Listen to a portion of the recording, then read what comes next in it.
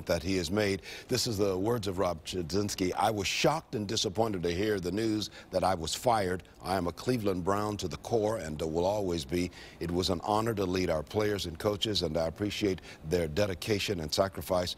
I was more excited than ever for this team, as I know we were building a great foundation for future success. While clearly I would have liked to see the long-term version through to the end, I'm very grateful to Jimmy Haslam and the Haslam family for letting me live my dream.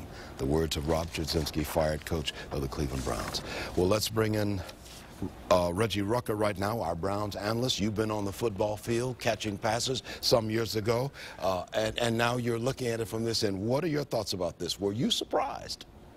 I wasn't really surprised, and it's a good thing he wrote that this morning rather than last night, probably.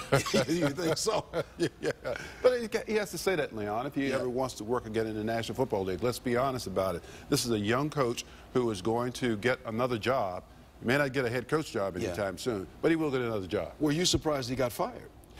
No, because the difference between last year and this year was one of regression. The football team did not improve, and particularly the last 9 or 10 games. There was a full-scale collapse in so many areas. And I think, Leon, the last 2 weeks were very telling.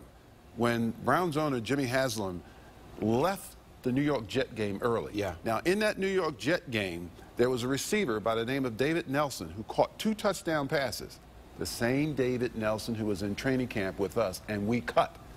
And we need receivers, and yet we cut a guy that beat us in New York. So you think the die was cast some time ago? Yes, I think there's too many instances where there were mistakes in terms of the head coach making decisions on players that ultimately the Browns felt could play, but were released, and those were all on Rob Chudzinski. I've got about a minute remaining with you. What about the quarterback thing? Was that all part of it?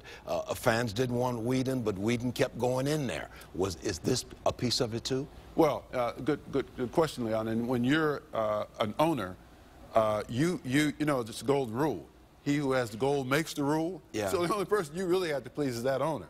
And those general managers and presidents and all those guys can say what they want. But it's that owner who's sitting there who's saying, now, wait a minute.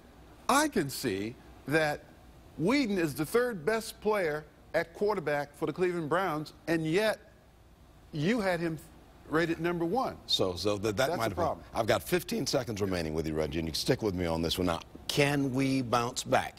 Can this team bounce back? Yes, we can, because we are poised, Leon, to do some very, very big things in the upcoming draft with a guy by the name of Teddy Bridgewater. Now, you want Teddy Bridgewater. You want that quarterback. Yes, I do. And if he's taking the snap, we're okay. I think if we get that quarterback, then many of these problems that we're having will be past. Okay. Reggie Rucker, number 33 himself, telling us how it is.